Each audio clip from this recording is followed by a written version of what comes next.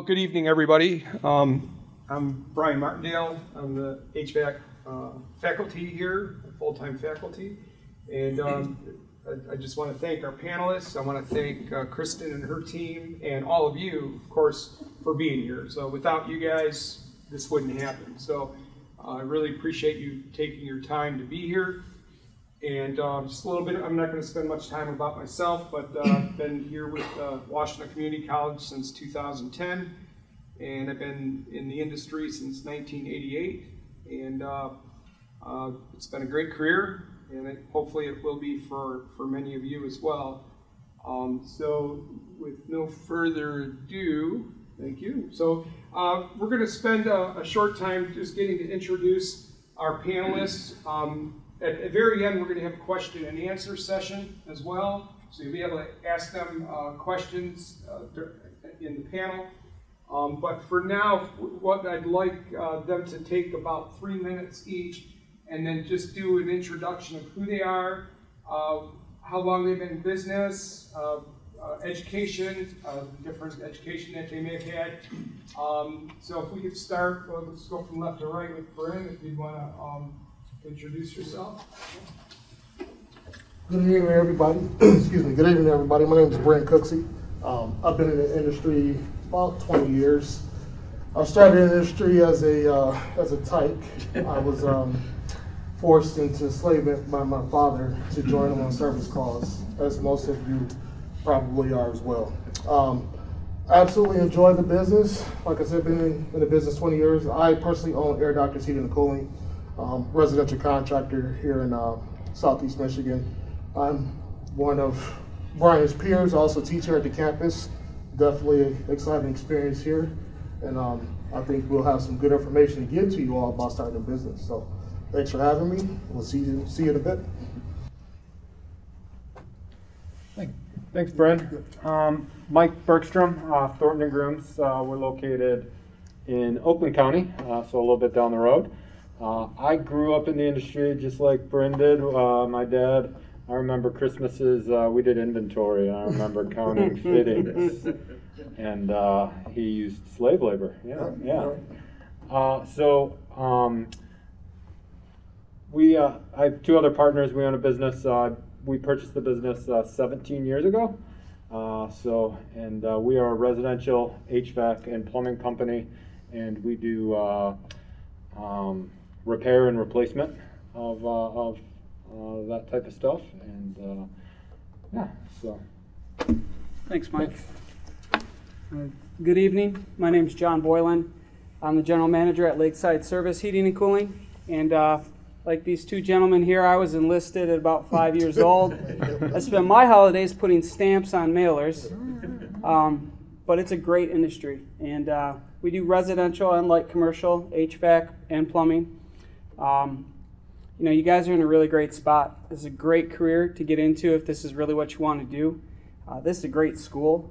I've looked at a lot of different programs when we're recruiting, and what Brian and the staff here, what they do, the value that you get here is incredible. So I'll tell you right now that as an employer, when I'm recruiting and someone comes in from this program, I definitely look at them with a lot more sincerity about their commitment to what they're doing, because you guys aren't in just you pay a little fee and then you take a 2-week class and you get a certificate. I mean, they're teaching you great skills, and we have I think one of my team members is here tonight. Where are you at, Billy? Yep, Bill. Bill's a great team member. He's done a great job, and I appreciate you guys for having us up here. It's a good opportunity. I'm looking forward to talking to you a little bit about how to market and how to communicate with customers, and then how to keep them once you got them. So thank you. Very, very welcome. Our next step is going to be for me to introduce again Brynn, and he's going to do a presentation on steps towards opening a business and MBE, Minority Business Owner Certification. So again, if we can give Brynn a round of applause.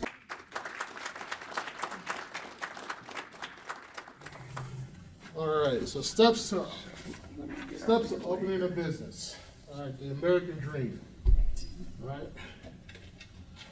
Like I said, owner of Air Doctors. A lot of this presentation is going to come from a document by RCS. You'll see it listed on the bottom.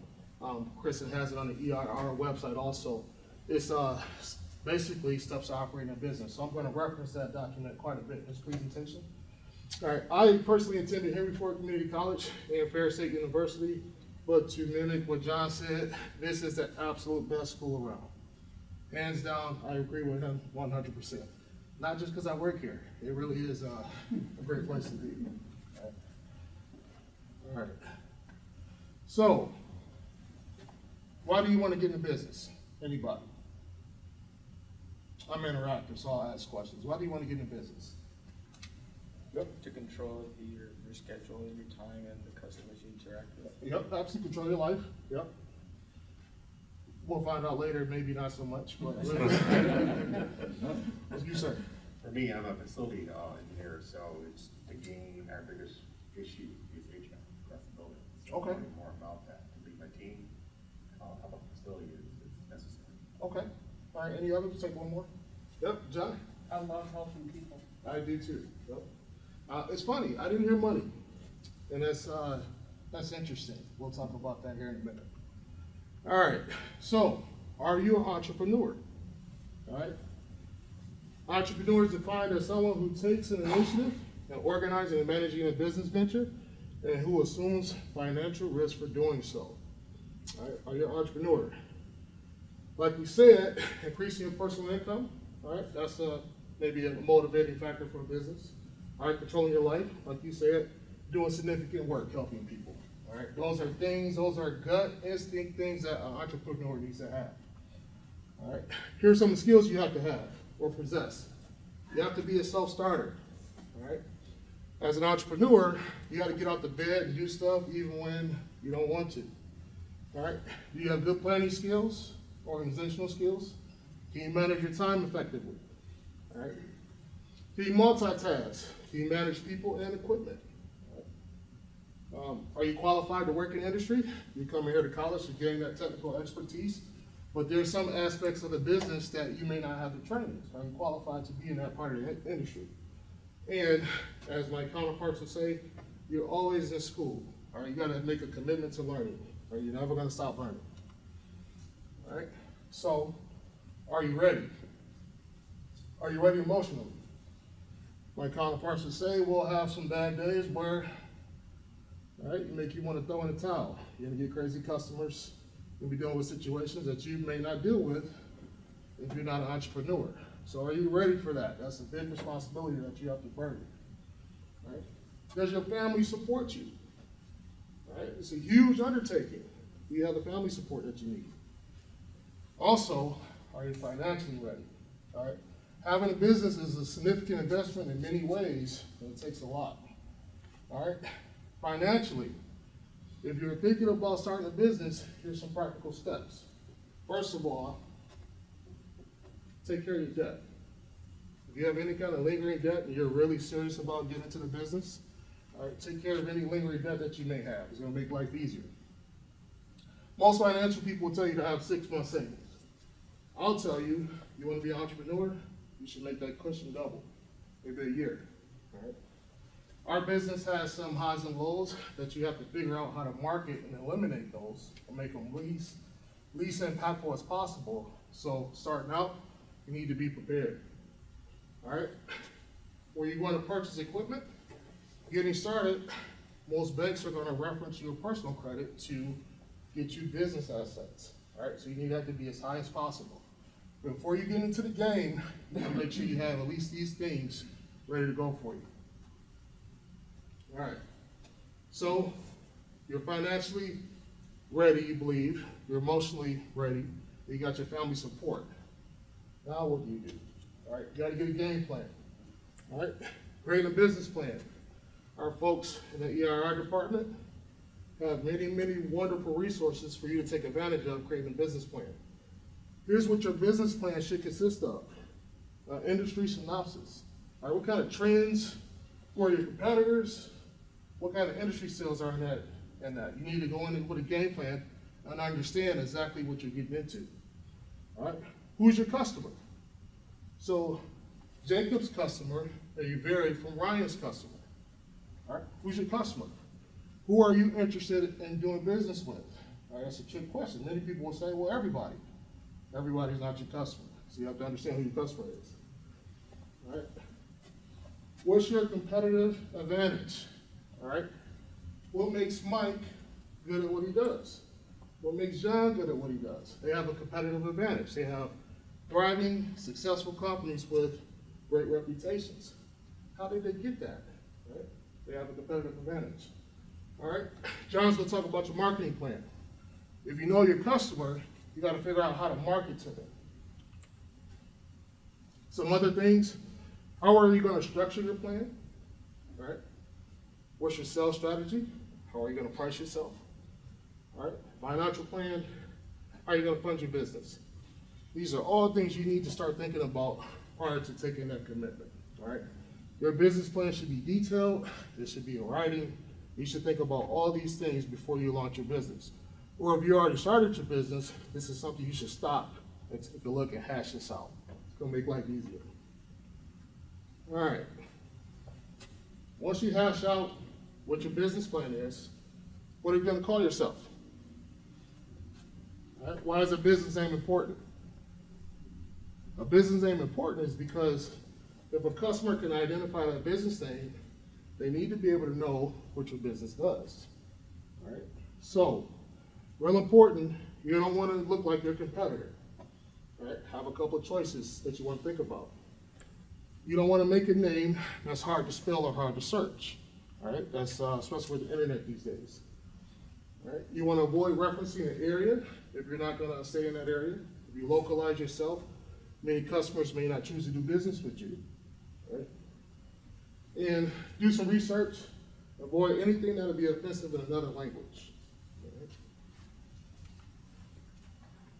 Once you get your business name established, what kind of logo, what kind of branding are you going to have? All right, when customers see your name and they see your logo, does it indicate that you're in this particular business? So here's some valuable insight. You want to stay away from your competitors. Right? You want to have multiple choices, get it designed. And a logo should be eye-popping and catch your customer's attention. All right? Who's your customer? Who's your customer? So, as a service tech, who here works in the field? All right, Bill, when you go out on your jobs, who are you engaging with the most? Homeowners. Homeowners, particularly who? It varies. I mean, Most of the time it's who? male to house, female to house. Okay, all right. There's reports and all kinds of statistics that show typically when HVAC or any service provider interchanges with the homeowner, it's usually the woman of the house. All right? So, there's a thought, maybe you should do some research on your logo, maybe appealing to that particular person. That might be your customer. All right, just food for thought. How are you going to set your business up? What kind of organizational structure? All right, all of these, and we won't cover them, but they have different advantages as far as liability and taxation. All right, so you have to do your digging to see which one is going to be best for your particular situation. They include sole proprietorships, partnerships, S&C corporations, or LLCs. All right, which one is best for you? All right. Now, here's a sobering thought, and the dean mentioned it when he was up there. A large percentage of businesses fail within the first 5 years. All right? 20% fail in the first, 30% fail in their second, 50 after 5, 70% after 10. That statistic is taken from their business funding corporation. All right? When we talk about the HVAC industry, we're 3 on the chart as compared to restaurants and retail stores. So out of those 3 businesses, those business classifications, our business has the highest failure rate. All right, so that's why we're here. This wonderful campus has put all these different resources here together to make sure you're not a part of that statistic. All right, please use it. All right. So with that in mind, how do you plan for your business to end? Knowing that your business is going to end somehow, you preferably want it to end on a positive side. You sell your business. you pass it on to your inheritance. Right? Find a buyer, pass it on to family, go public, that's real successful. All right? Close or liquidate, you maybe don't want to do it anymore. Die with the business or go bankrupt. All right? Somehow, some way, your business is going to end. All right? You get to choose, hopefully. All right? You want to stay on the positive side of things. All right? So, to decide how your business ends, you need to plan for success. All right? There are several things you can do. Number one, the peer group. Peer groups and trade associations. These are organizations designed to hold you accountable. All right, you can participate into them, and you have other business owners in your area or maybe across the country that are going to help you be successful. All right, we'll talk about those in a minute. So peer groups and trade associations. The dean mentioned business training. I've been in the business a long time, and my technical skills are not beneficial to me as you think they should. It's business skills. How do I communicate with people? How do I communicate with an upset customer? How do I get the best out of my employee? All right, business training. All right, and then rely on your experts. All right, utilize the accountants, the bookkeepers, the tax preparers, the marketing firms. Rely on those. Don't DIY this stuff. Rely on the experts to help you become successful. All right. Once you get to this point and you want to start to consider funding your business, one big no-no is to stay away from your retirement accounts. All right? Find another means to fund your business. All right? Nowadays, crowdfunding is really popular. You're at your barbecue in the summertime, you find your buddies, hey, I'm looking to launch Pete's HVAC business, I need some help. All right? Maybe some crowdfunding. Many people have done that before, successful. Credit unions actually tend to be a little bit easier to deal with than banks. If you frequent a local credit union, you have a well-written business plan, you may be able to get some funding. All right? Fundera is another organization. They specialize in helping businesses get funded. With Fundera, they're even handy to the point where if you don't have any business credit established or you don't have any funding whatsoever, they can find banks to help you work with you. All right? All right. So after funding, you got to see what your advantages are. Any military vets in the room today? All right, thank you. All right, thank you. All right. You can take advantage of a certification. All right. Small business certifications exist because there are some groups that you can take advantage of these different certifications. One of the benefits of having these certifications, increased recognition, I reduce the competition, I get preferential treatment, that's always good. All right, I get set-aside contracts where they have to deal with me. I get increased revenue, and I get actually increased opportunities for funding. All right, here are some of these certifications. Some big ones, veteran-owned small businesses. All right, you get your documentation together, and you go to the SBA, you apply for your veteran-owned certification. Once you get that certification, it will give you the ability to compete in different bidding opportunities that a non-veteran typically can't get that same opportunity. All right, competitive advantage. All right, women-owned businesses, same thing. And then minority. All right, any minority business. All right, get your paperwork together. Contact the MBE. They have a chamber right here in Detroit, downtown Detroit. Submit your paperwork, and they can actually help you get MBE certified. What does that do for you?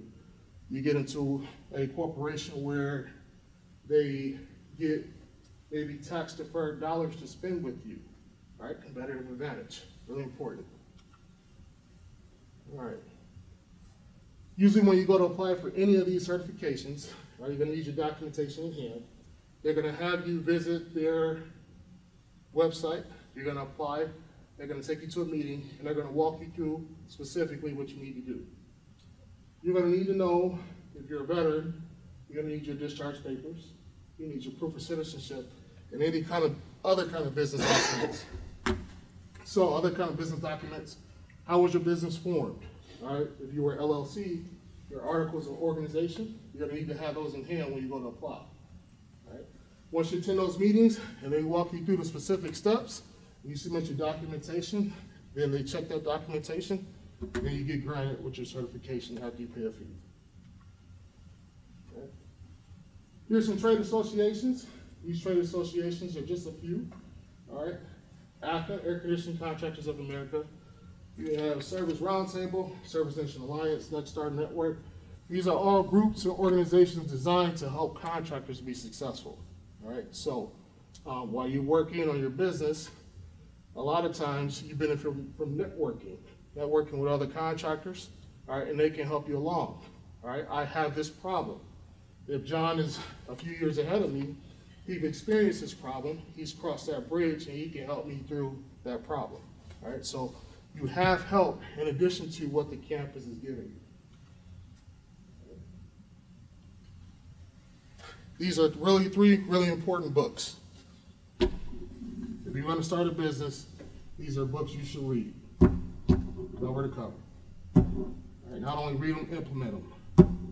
Reread them, take notes.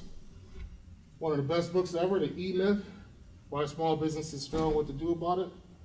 Absolutely an amazing book, right, by Michael Gerber. More specifically, HVAC Spells Wealth by Ron Smith, another awesome book. And then How to Communicate with People, How to Get the Best, How to Make Friends, How to Influence Friends and Influence People by Dale Carnegie. All right, 3 books that you should pull out, buy them on Amazon tonight, and start thumbing through them. Right, so one thing we do at the Entrepreneurship Center is we have entrepreneurs in residence. And that means, oh, I can take this off. That means, it's so unusual to take it off. That means that we have 9 entrepreneurs in residence who are practitioners. They're already out there running businesses, they're active running their businesses, but they give us a few sessions each month for all of our clients who come in and need help. So we have an entrepreneur in residence who works with veteran business owners, an entrepreneur in residence who works with people who want to talk about marketing, somebody who works with people in the food industry. And those people are all experts. They're doing their thing, they're running businesses, and they like to give back and help. Just like all of these panelists, right? I mean, they're running businesses, teaching, but they're here and they're giving us their time. So there's just certain people we found along the way, entrepreneurs especially, who love to give back. They love to teach and help other entrepreneurs come up. So this program's really great, and you can meet with any of those if you come and talk to us and you need really help with marketing at this point. We might lead you to the person who, the entrepreneur in residence who works with people on their marketing plans. But what we did with this funding we got is that we created an entrepreneur in residence position just for HVA students, and that's Brynn. So on this one side of this card, you can see that you can meet with Brynn, and it's free virtual sessions. So they're 40 minutes. We have about 6 sessions a month. So there's plenty of space, and he'll do this through about the end of May. And you can just meet with him virtually via Zoom and say, hey, I'm thinking about running a business, or I'm taking over my family business, and what are some things I should be thinking about? He's not an academic advisor like Nikki Lee. Do you all know Nikki Lee? You get emails from her. So she's the one you want to talk to about which courses to take and your academic plan and all that. But Brynn can talk to you about contracting, about running a business, about thinking about running a business. You may be way far away from that, but it's just, you can have a good session and talk those ideas through. So that's what is there. And you email us first at the Entrepreneurship Center. So that's our address. It's crazy long. I didn't make it up. It was here when I started. So you got to spell out entrepreneurship at wccnet.edu, and that's how you reach us, and then we can get you to an appointment with Brynn.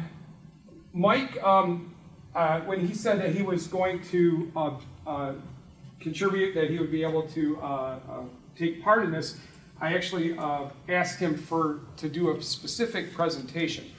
I actually worked for Mike as a service technician for about 3 years, and we would have training. That was one thing really great about Thornton Grooms, is all the training that they would give you, not only technical, but about communicating with customers and so forth. But he did one presentation that really stuck with me, and it was pretty much about what it takes to put a truck on the road, the financial cost of putting a truck out on the road. And I just also want to give you a heads up, we're going to do a little bit of an interactive activity with this as well, so but he'll be sharing that with you. So if we can give Mike Bergstrom a round of applause.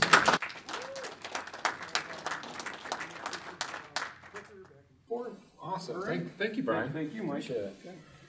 What an opportunity. I mean, the passion that Kristin has around business. I went to Michigan State and graduated with a business degree, and I don't even think they had a resource even close to that to be able to support you guys in whatever endeavor you wanted to do, whether that was business or just like Brian said, building some type of website for promoting yourself. So thank you for having me. Glad to be here. Wanted to introduce myself a little bit. I did a little bit earlier, but I am general manager and partner in our business. I've been in the HVAC plumbing industry for 25 years, 17 years owning a business, and I have 2 other partners in the business that we operate with. That is my lovely family, and I have three young children that keep me busy.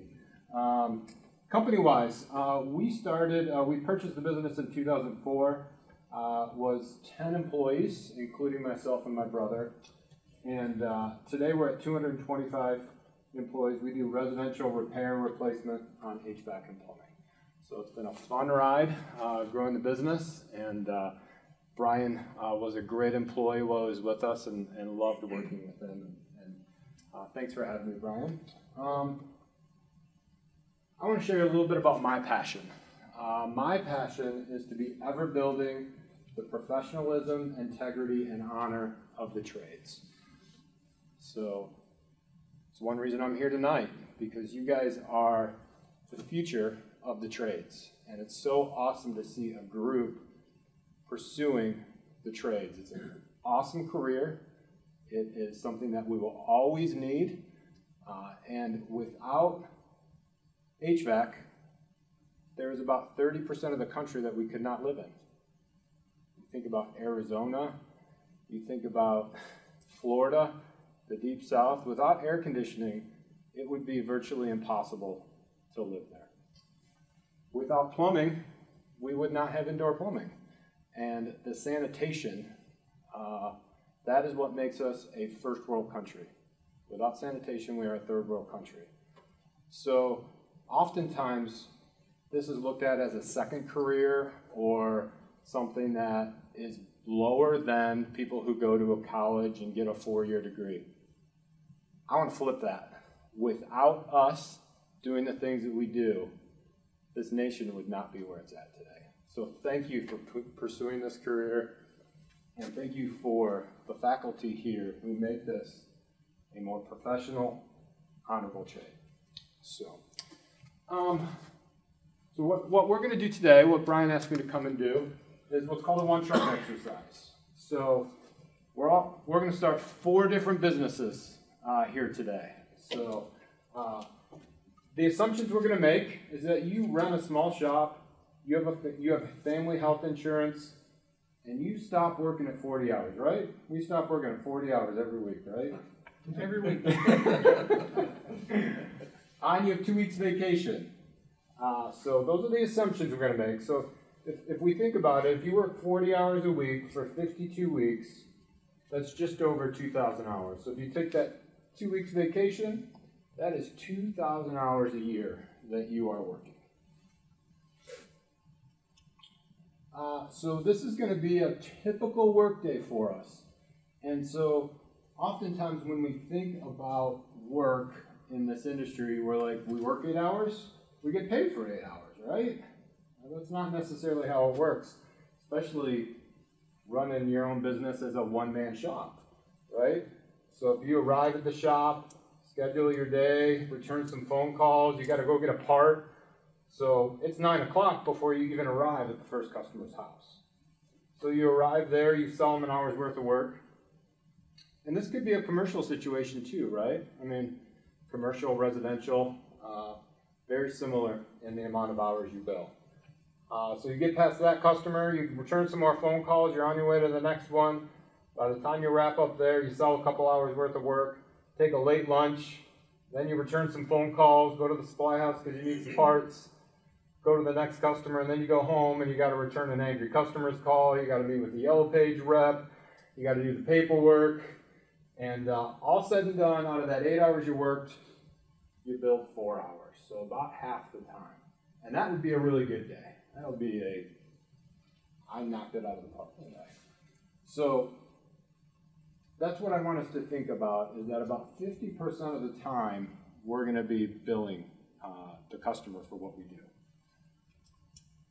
So if we think about that, how many billable hours would we be billing for in a year? So 1,000, right? 50%. So 4 a day, 20 a week, 1,000 a year. You guys are quick. I love it. I just came up with a list myself of all the things that are on our P&L statement. So I saw owner salary up there a lot. An answering service, computers, donations, gasoline, insurance, legal, payroll, on and on and on. All of these things that our customer ultimately has to pay for. What I'd like is, there's a wide range of salaries. So what was the salary here? We were 75,000. 75? 50,000. 50,000. We said 100. 100. 5 guys at 250. 250. 5 owners, yeah. All right. So a wide range. You can make what you want to make, right? I mean, you're the business owner. So what I'd like to do is, did you guys get a chance to get your totals? Yeah. All right.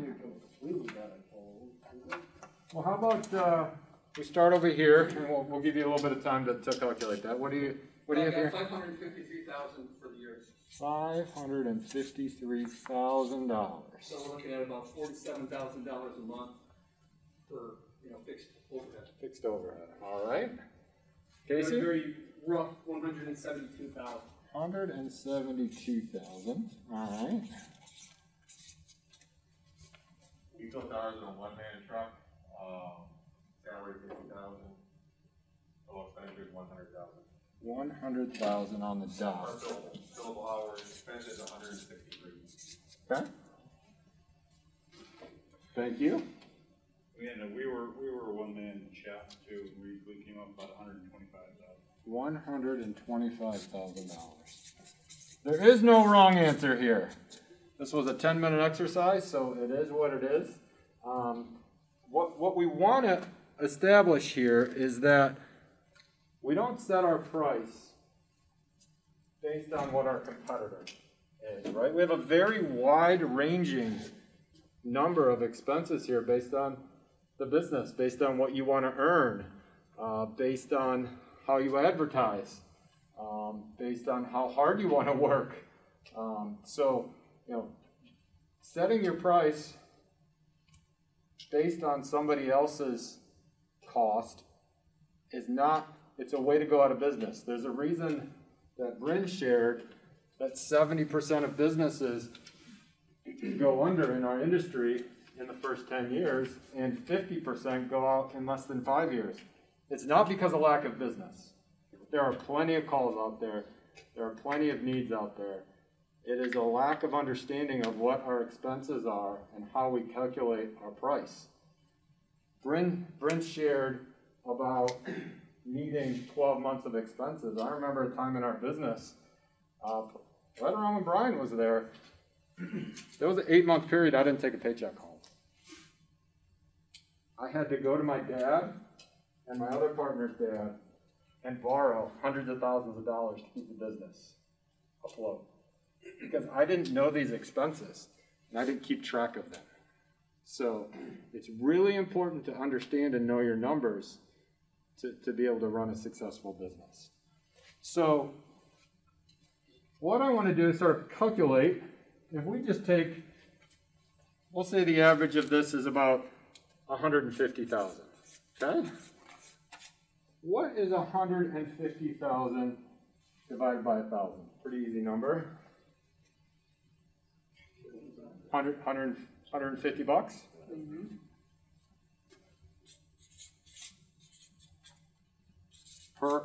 Per billable hour. So those 4 hours that we build, we need to be billing those at $150 an hour if our expenses are $150,000 a year. Does that make, am I making sense? How many contractors do you think are at 150? Do you think that's the majority are above that or below that? Below that.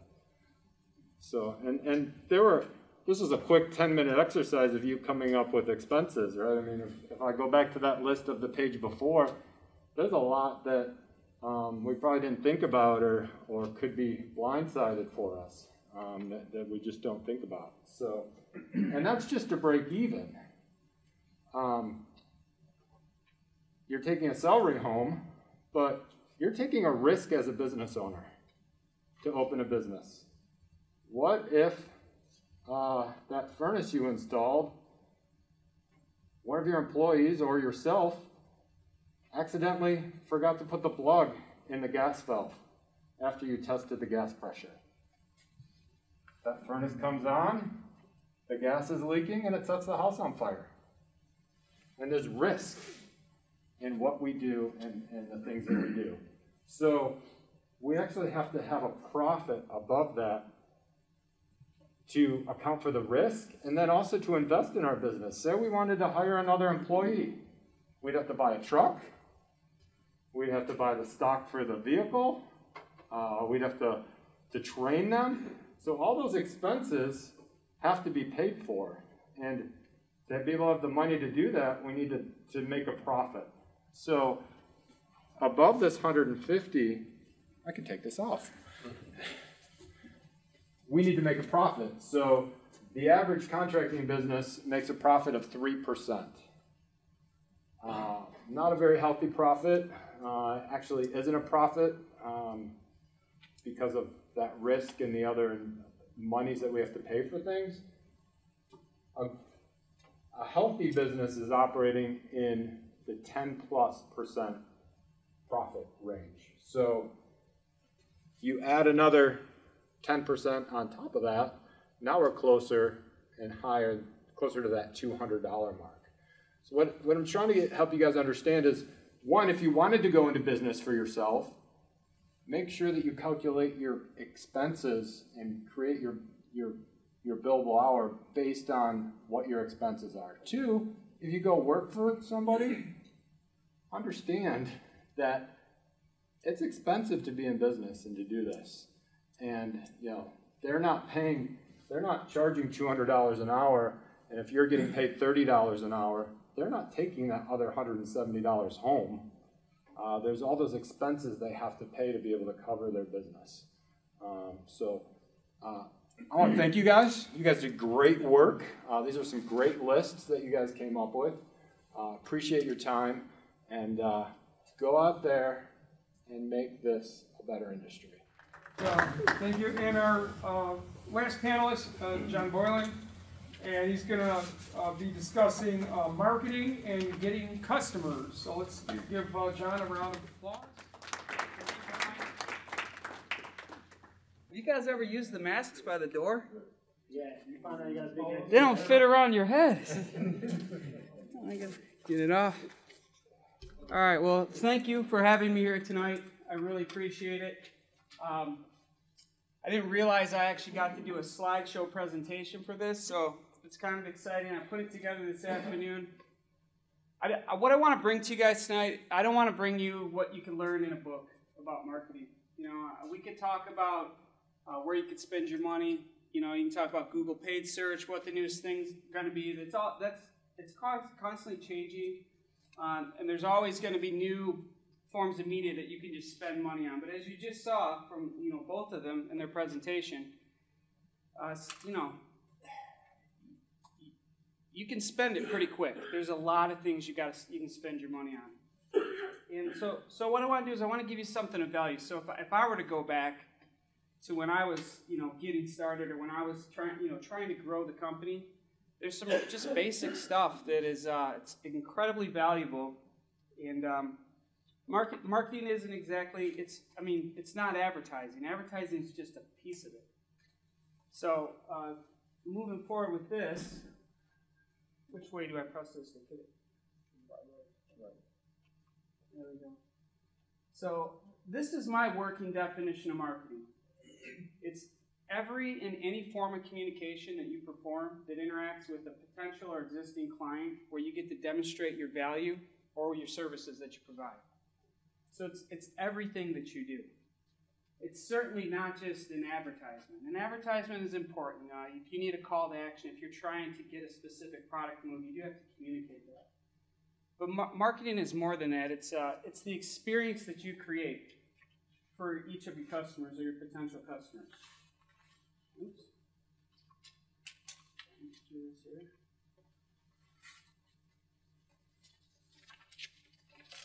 This is going to be fun.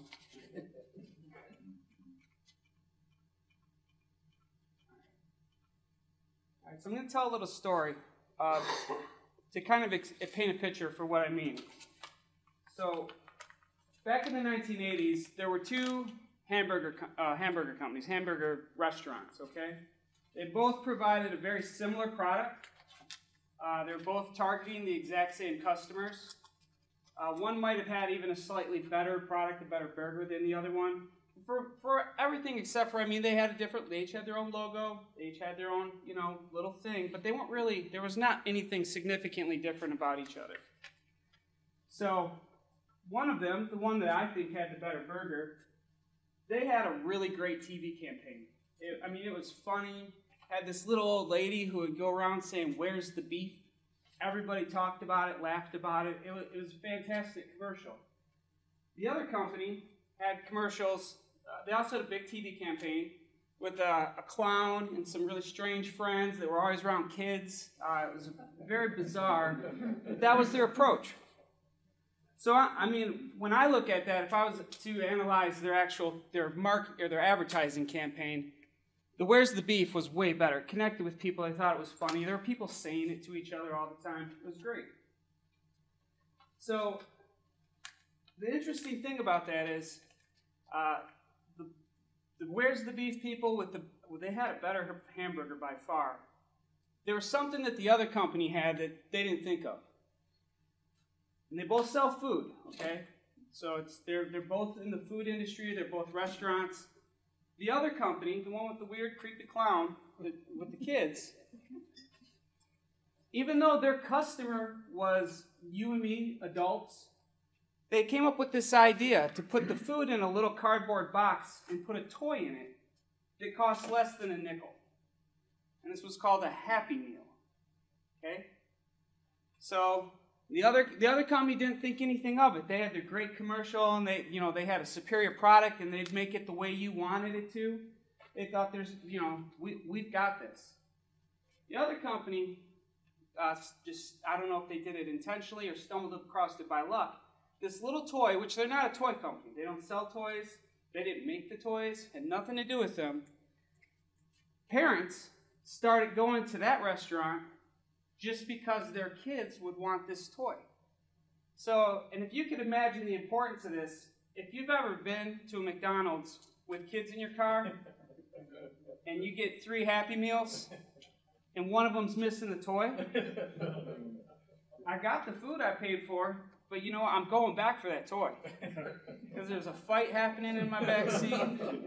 It's a toy that I'm going to throw away tomorrow because it's going to be on the floor somewhere and no one's going to want it. But the idea is the genius of their marketing was they created an experience for their customers that nobody really looked at very closely from their competition's point of view because they're like, well, we don't sell toys, we make a better hamburger.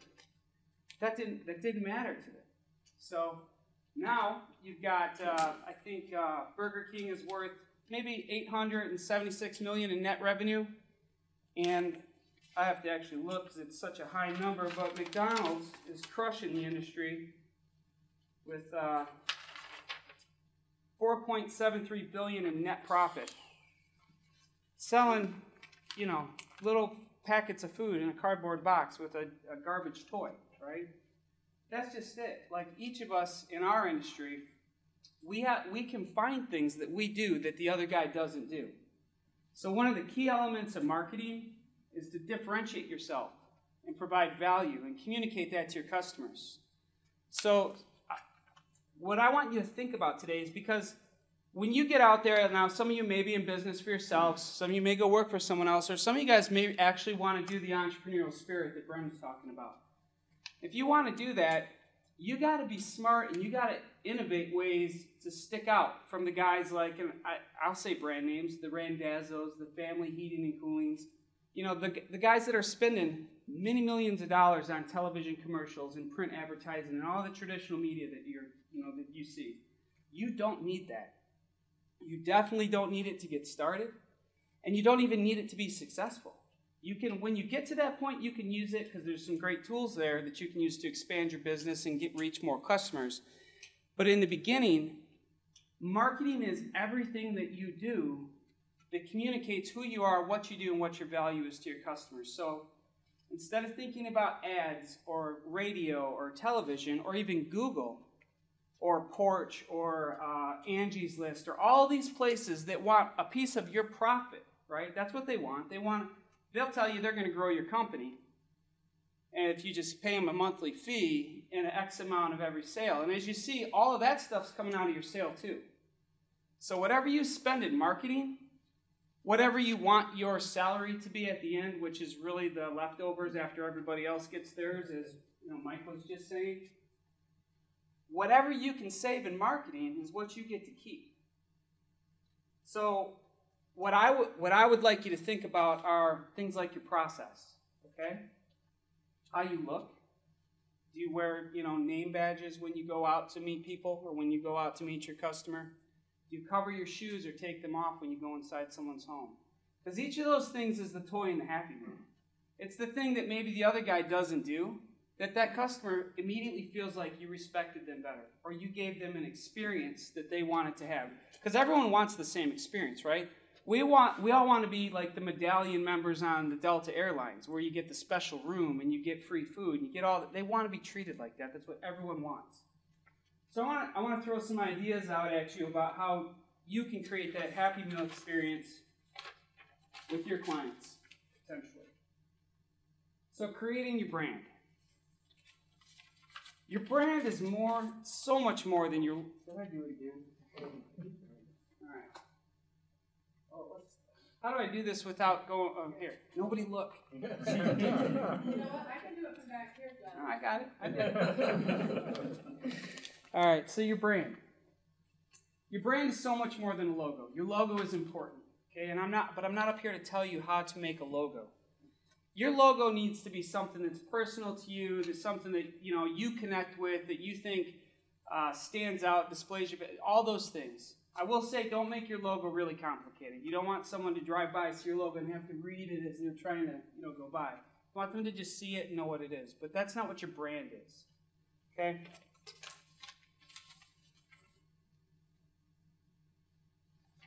Your brand is your story. All right? Your brand is what you believe in. Okay? What you say is important, but what you do says so much more for you. So think of things when you get that first customer, when you get your first tune-up or your first sale. Think about when you go to their house, what could you do to demonstrate you respect them and you're a professional?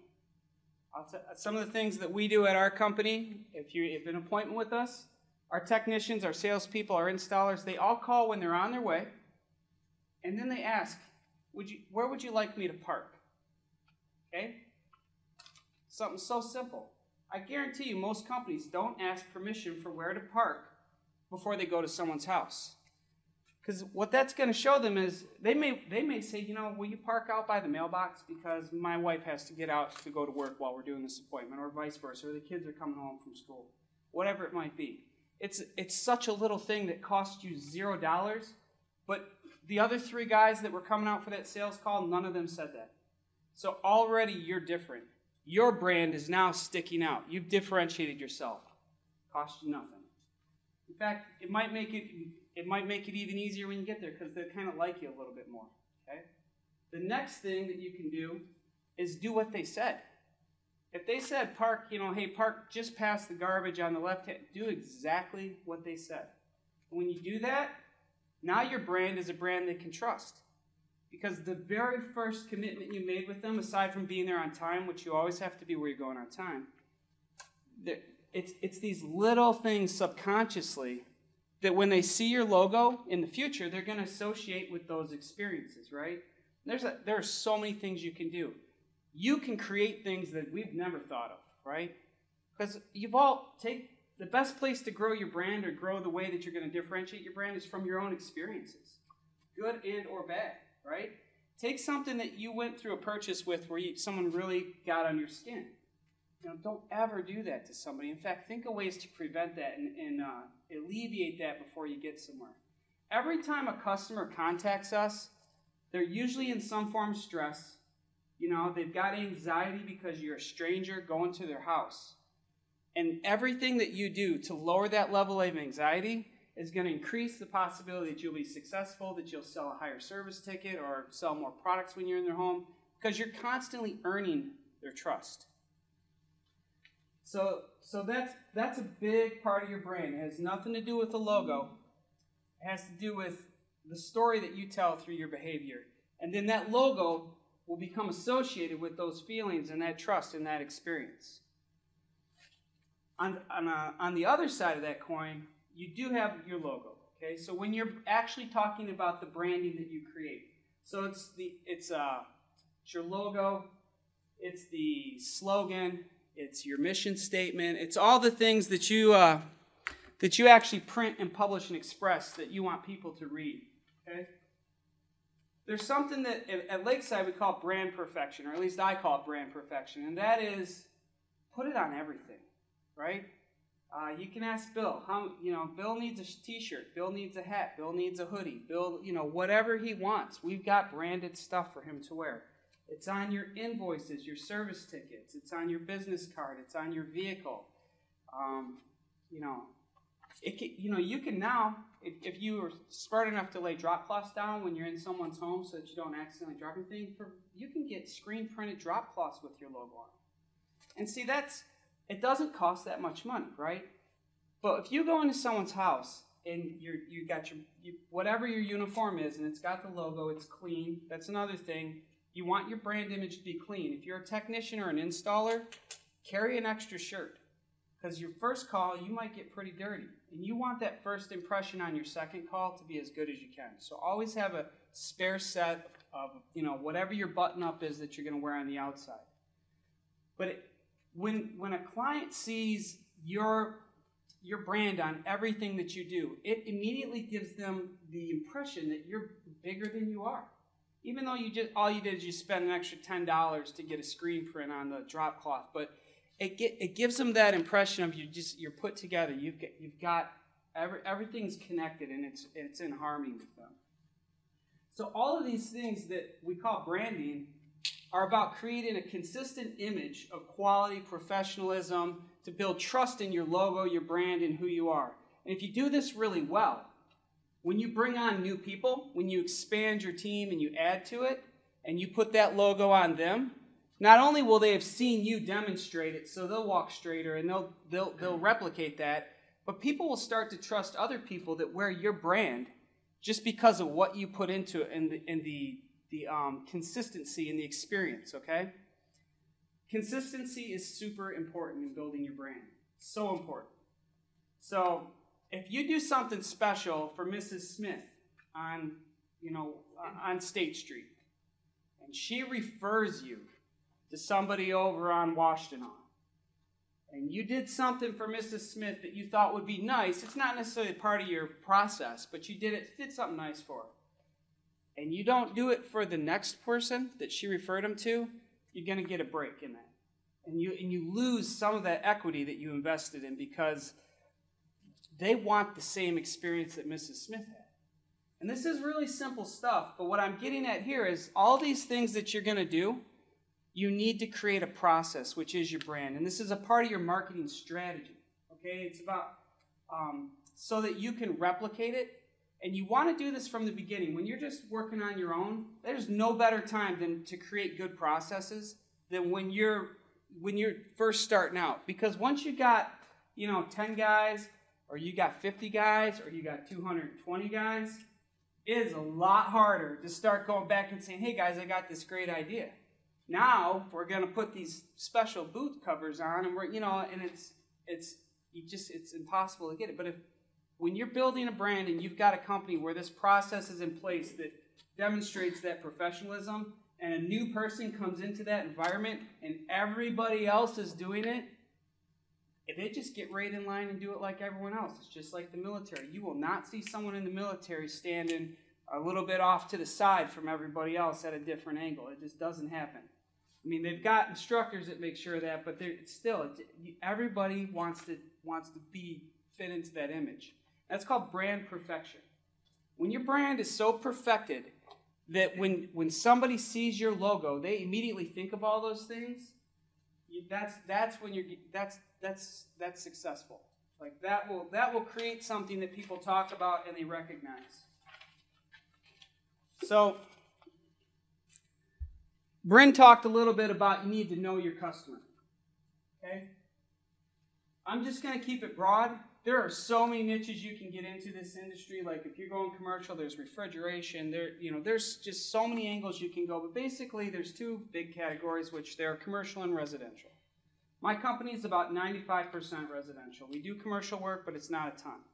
But there's very distinct different ways to market and communicate to commercial customers than there are to residential customers. And I'm specifically going to talk about when you're getting started. So I'll tell you a story about how my dad got started, because he worked for Cook & White here in Ann Arbor back in the 70s. And then in the 80s, early 80s, the economy took a dip, quite a dip. They actually started reducing people's wages. So, you got to take a $2 an hour pay cut or whatever it was. So my dad thought, I'm going to do this for myself. And I won't get into that whole story, but I will say that when he did that, he actually would knock on doors and offer tune-ups, which that's a tough way to do it. You want to talk about an entrepreneur, talk to my dad sometime about what he was willing to do to make sure that he didn't fall into that 70% category.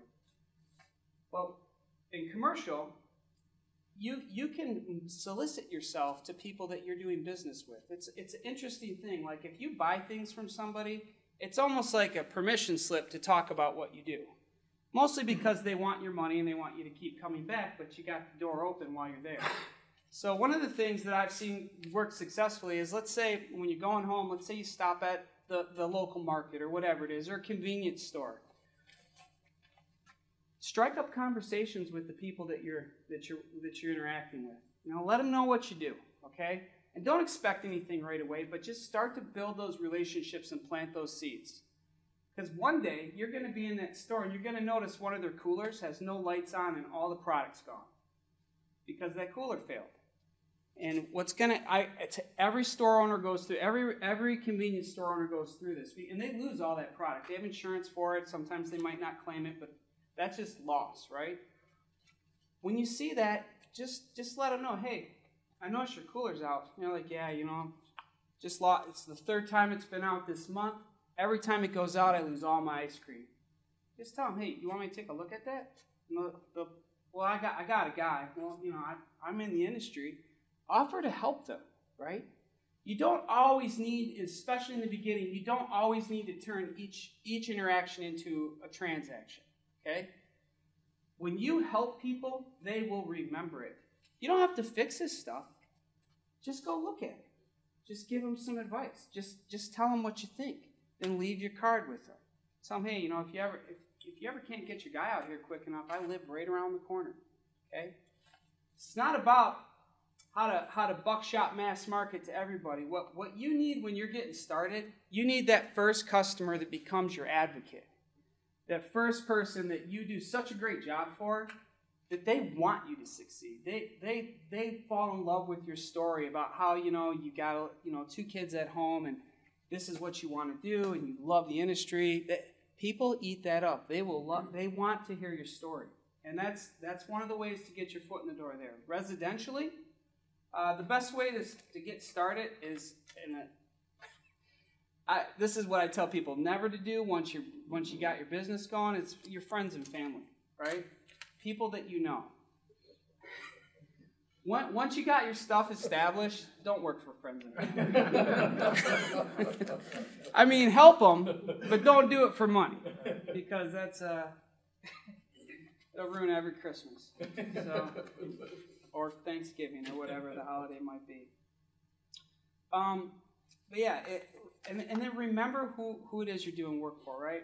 You're working in somebody's home. That's their castle, and they may not take care of their castle, but it's their castle. So it doesn't matter how they take care of their house. I don't need to describe it. You're going to see something. You still put the shoe covers on. You still never set your tools on an appliance. You know, it's all these little things that you might not even do at your own house, but for them, you're going to do it for them, because each customer is going to see how your brand is perfect, how you're respectful, how you're the type of company that they want to tell their neighbor who they know had a bad experience with a different guy, hey, you really got to give this guy a call, or this gal a call. You know, they really took care of me. I'd refer them to anybody. You know, just like I was telling Brian about my chiropractor. My chiropractor is great. I'd refer him to anybody. I have no doubt in his ability to take care of someone. Earlier tonight, when I said what I said about this school and about this program, I meant it. Like, you guys are in a fantastic program if you're going to school here for HVAC. I don't know, I'm sure their electrical is good too, but I've seen what they do. It's good. And I've seen, I'm not going to say the other schools' names on camera, but I've seen some of the other programs. They don't even have gas tied to the furnaces. How do you train somebody on how to do a combustion analysis if you don't have fuel going through the system? You can't. So when you hear guys like myself, Brynn, and Mike talk about WCC and say how fantastic it is, how does that make you feel about your decision to be here? Does it make you feel a little better, a little more confident, like a good investment? That's what you want your customers to say about you. That is the most powerful marketing that you can do, is building that brand and becoming known for being the person that does the job right. And I'll say this, if you do the job right, you can't name your price, but you can pretty much name your price. If people trust you, I mean, what I would say is you have to be fair. Like, there's nothing to be gained by taking advantage of a customer just because you can. But like this stuff, that's real money. All those things you guys wrote on that board, that is real money. And when you're running your own business, you'll know exactly, I mean, you'll know more than ever that's money. Each one of those things you choose to invest in that build value in your company, that's money you could put in your pocket. So when you're doing the right job and you're taking care of people, charge what you're worth, okay? And don't be afraid to do that. So, advertising. It's my least favorite part of marketing, but it is necessary. There's so many places you can spend your money. So many. It'll make your head spin. You know, I'm going to tell you right now that I think if I was starting a business, I would probably, it was just me and like a couple of my friends or whatever it was, I would use social media all day long, and that's all I would do until I reached a point where I needed something else to grow. Because in social media, it's a tool that when, like 10 years ago, I would have dreamed of having something where not only can I reach a specific audience for a low cost, and I can pick the demographic, geographic, all these different things. I mean, when you pay Facebook, you can actually tell them, I want to talk to people who bought Audis last week. And they'll find the audience of people who either purchased or talked about an Audi, or whatever it is. I want to talk to people that are into gas grills, or whatever it is, and they got to be within 5 miles of me, and they got to be in an income range of this amount. It's incredible. That is such a powerful tool. I'm not a giant fan of tech, but from a business perspective, the tools that they give you access to, it's incredible. And then remember we talked about getting people to love and rave about your business, getting them to want to talk about you. Well, that advertisement, that vehicle for advertising, it allows them to become fans, liking your page, and get them to engage, and you can continue to have conversations with them throughout the year where their friends see the conversations and they can share and promote your business. And it's like, It's like being able to pass a business card to somebody in Saline while we're sitting here in the room, and before you leave the room, that person's already contacted your business and they're getting a lead set up. These tools that you guys have in front of you are incredible. They're incredible. And don't be overwhelmed by, I don't use Facebook, I don't know how to do this or that. It's super simple, and if you reach out to them, they'll help you with it. Okay? Yeah, so you can actually build an audience now. Some of the other ones, there's all the traditional stuff is still out there: television, radio, newspaper if you wanted to. Every community has some kind of a publication like the Shopper's Journal or whatever where you can put coupons in it. You guys could speak to how you feel about it, but I'm not a super big fan of coupons. Okay, they're just, look, if you're charging a fair price, you shouldn't have to discount your work, first off. And if you are discounting your work, it's got to be for a legitimate reason, right? It's got to be because this industry has shoulder months. So we talk about how much you got to charge. Well, when it's really cold, we're blessed in this industry because the weather drives people to our doorstep. Okay, that's something this industry has that not many do. But there's also those months of the year where the weather is not going to drive anybody to your doorstep. And sometimes then that's when you might find it's appropriate to throw something out there where, hey, this is our special. This is what we're going to do. But you gotta stick to your guns on that. And you don't want to get in that game of where when someone confronts you about your price, you let them tell you what the price should be, or you just come down to whatever the price they want is. And it's not because the dollar amount so much. It's because when you are willing to lower your price no matter what, that customer will start to question in the back of their mind, well, what's the real number, right? Like I had the experience of buying windows 5 years ago, and one of the largest window companies around, and they're on television all the time, they came out, and this poor salesman, he was in my house for like an hour and a half. And he brought windows in, and he was jumping on them and doing all this crazy stuff. And it just so happened I was having a dinner party, and like my in-laws were coming over, and his kids started showing up. I'm like, hey man, you got to go, Like, we're gonna have dinner. You've been here for 2 hours. He says, well, hold on a second. Let me just do something for you. And he pulls out this spreadsheet with all these numbers. He's like, okay, I shouldn't do this, but I'm going to give it to you for this price. It was half. The windows went from $24,000 to $11,000. I was like, get the F out of my house. Like, come on, seriously? Like, if you guys are out there and you do something like that, all that brand equity that you built and being someone that they can rely on, trust, it's quality work, it's a good price, goes out the window. And it's a lot harder to build that trust back. In fact, it's pretty impossible than it is to gain it in the first place. So just on the whole coupon thing and discounting, just be careful. You don't have to do that. You have to charge what you have to charge to stay in business. Other things, and this is stuff my sales team does that I would highly recommend. We buy really inexpensive, in fact, we had them printed. They're little thank you cards, okay? And they've got the logo on it, so it's branded. And it just says thank you. It's super simple. Every time we even run a sales call, we didn't sell anything. They didn't buy anything from us, nothing.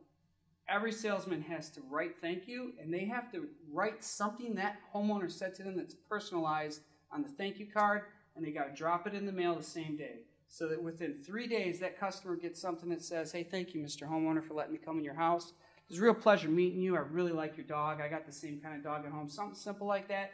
I'm telling you, if you do this stuff, it is going to increase your closing rates. It's going to increase the amount of business that people do with you because, once again, no one else did it. No one else asked where to park. Nobody said thank you for just being able to come over and give a free estimate. And this stuff is cheap. It is so cheap. It's, 50 cents for 60 cents for a stamp, and maybe it was 40 cents for the card. These things will create wealth for you. You got to do them consistently. Okay. Another thing, I might cover this at another page, so I might want to slow my roll here. So if I get talking, I can totally go off on a tangent. I wish somebody here had my slideshow on them so they could say, Johnny, get back on track. running off here. So what makes a good advertisement? So let's say you are going to spend some money. You've decided, I'm going to run an ad. I'm going to spend $400 or whatever you've got. Let's make it easy math. Let's say, well, because we'll come back to this when we talk about costs. So we're going to spend $1,000 this month on a specific campaign. If you're going to run an advertisement, you want to make sure that it's got something that attracts their attention. So I used to have a friend in marketing. He used to tell me, if I sold cars, first thing I would tell somebody is, well, I won't sell you blue cars. And I said, well, why would you do that? He goes, because. Well, first off, no one buys blue cars anyways. And two, as soon as you tell somebody they can't have something, they're going to want to know why, and it engages them. Now, I'm not saying go in there and say, I'm not going to sell you this furnace, but what I'm saying is you have to come up with that phrase or something to say to somebody that's going to get them to engage with what you've said. Because if you ever look through one of those coupon books or go through a magazine or look at ads, it is like whitewash, whitewash, whitewash. Like, it's really hard. And then you might be flipping through and all of a sudden one grabs you. When you're doing that, take a minute, step outside of what you're doing because you're probably sipping on your coffee, going through the mail, whatever, and take a look at that ad and then look at the ads around it. Try to realize why you stopped on that, right? There's training and advertising everywhere around us. We're bombarded by thousands of messages. Well, it's probably hundreds of thousands of messages every day right now. If you want yours to be heard and you don't want to just flush $1,000 down the toilet that month, you have to think of something that's relevant to people that's going to get them engaged. It's usually a question, right? It's usually some form of a question as your headline. And always make sure, I personally, dogs, pets, faces, I shouldn't say don't, because do what you feel is right. But if you're advertising, don't put furnaces on your advertisement, like a picture of a furnace. Most people don't even know what that is, Put a picture of somebody that's enjoying themselves, like in front of a warm fire. And then put the word furnace next to it, or put the word comfortable, or attach it to an experience. It's counterintuitive, right? You're like, I sell furnaces. I want to make sure they know I do furnaces. People's attention gets attracted to images that they think are attractive and makes them feel good. It doesn't matter. I'm not traveling anywhere this year. I still look at every stinking Carnival cruise ad that goes past me because, man, would I like to be on that cruise. So that's the way the brain works. The other thing is you can't make an opportunity, right? I mean, not with integrity anyways. How are you going to create an opportunity? You're going to go in someone's basement with a saw? I'll be done in a second, You can't. Their equipment's either broke or they have a need or it isn't. So 90% of the time, because people don't buy furnaces and air conditioners once a year, 90% of the time, everything that you're doing to communicate with your potential customer, it's about creating a conversation, getting them engaged so that they think about you. My kind of rule is like, especially with social, I'll put probably 4 to 5 posts out that have nothing to do with selling them anything at all. It'll have to do with some kind of piece of information that they could use, right? A lot of homeowners don't know when to change their filters. They don't know how to take care of their water filters. You can give them simple tips like, hey, just remember to check them when you set the clocks back, when you set the clocks forward. They really should check them more than that, but just, you give them these little pieces of information, and then they start to think, well, those guys helped me out, even though you really didn't do anything, That's the kind of stuff that you want to do. If you become helpful, if you can become like a resource for somebody, if your website, instead of trying to tell people like what they, how you sell furnaces and what your coupons are all the time, and you fill it with educational information about how to take care of their humidifier, how to look out for this problem, how to be safe with carbon monoxide, how to do all these little things, how to clean their gas grill if you wanted to. It could be anything. Fill it with stuff that they need. And then when they need what you do, they're going to remember you, okay? You don't have to talk about how to fix furnaces all the time, but you do have to become somebody that they look for and depend on. So another thing in marketing, another super, super important thing to do is every customer you get, and I don't care if you've only had one or you've had 10 or you've had a couple, without Prime, collect and record as much information as you can. Always get their email address. Always get their phone number and their cell phone number if you can. Which I don't think many people have landlines anymore, but get their whatever their best contact number is. And have that somewhere. If you don't have like a software package or anything like that, that's okay. Microsoft Excel is great. And you can create a real simple spreadsheet with name, address, telephone number, email, what service they used. And most of those Excel spreadsheets, when you get to a size where you can actually have a CRM, you can just import them, import-export your entire customer database. When it's slow, you're going to really appreciate that you have that, because then you can send, once again, it doesn't have to be an advertisement, but you can send information to them. If you want your customers to remember you, they need to see your brand a bare minimum of 7 times per year. And ideally, you want them to see you 12 times or more per year. Now, if you think about that, you don't want to be bombarding somebody with offers 12, 14, 20 times a year, because they'll block you. They'll be like, this guy, it's like spam at that point. But if you can find conversations to have with your customers 12 times a year where you're giving more than you're taking, I'm telling you, you're going to win at this game. You're going to win at this game. I was thinking about when you were saying that 70%, which is 100, that might even be low as far as to who fails. But I will say this. If you have that entrepreneurial spirit, if you want to run your own life, if you want that financial freedom, like if you really want, like, and you can taste it, like this is, I got to do this. You will succeed. Forget those statistics. You put your nose to the grind. You do whatever it takes. Maybe you do fail once. I've failed in business before. But if you don't quit and you got that in your gut, that fire where I'm going to do this, I guarantee you guys are going to make it. Don't ever let someone tell you you're not going to make it. But you just can't ever quit. And you got to be smarter than that. Like the stuff that we're talking about up here, what do you guys think? Maybe 1 out of 10 if use all this stuff? I mean, it's a recipe. And it's not a recipe that's top secret. Like guys like us, we share it because just like Mike said, we want this industry to be better. The more people that are out there doing business like what you guys want to do, treating customers right, giving a lot of value, the whole industry rises up. It becomes better for all of us because we can all we're not competing with guys that are cutting their prices and just trying to be the cheapest guy out there. We can all live a good life, and our industry gets a good name for having quality people out there that do a good job. Excuse me. But yeah, it's like guys that make it, entrepreneurs, they're like the Navy SEALs of the economy.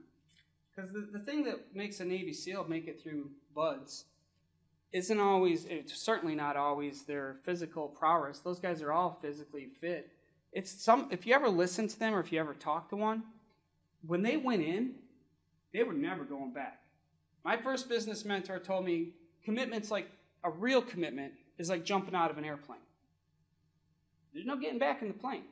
When you've really committed to something, there is nothing that will stop you from getting to that.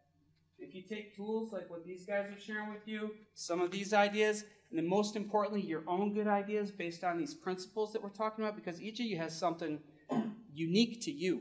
And if you can find how to bring that out of yourself, that creative side of yourself, to apply that to your business, it's just the way the world works. Like, I personally believe in God, but if you don't, it still works the same. If you put that out there, people that want what you are, and you're true, and you're honest and sincere and authentic, they will find you. And they will come into your life, and you'll create business relationships that are so fulfilling. It's an amazing experience. Now, I really want that for all of you. I really do. Let's see. Yeah, other stuff real quick when you're collecting information. If you're with a client, let's say they share something with you like an anniversary day or anything like that. So I had a salesman that worked for me. He was a dear friend of mine. He was so good at this. He would write stuff down. Let's say, a customer says, "Oh, we just celebrated our 50th wedding anniversary." When he left the house, he'd program into his iPhone, Mr. and Mrs. Ryan's anniversary, and he'd put that date on it. And then he might leave a note to what he did there. They bought a furnace or whatever it was. A year later, he would send them either a text message or an email or a card that said, hey, happy anniversary, as if he was a part of their family.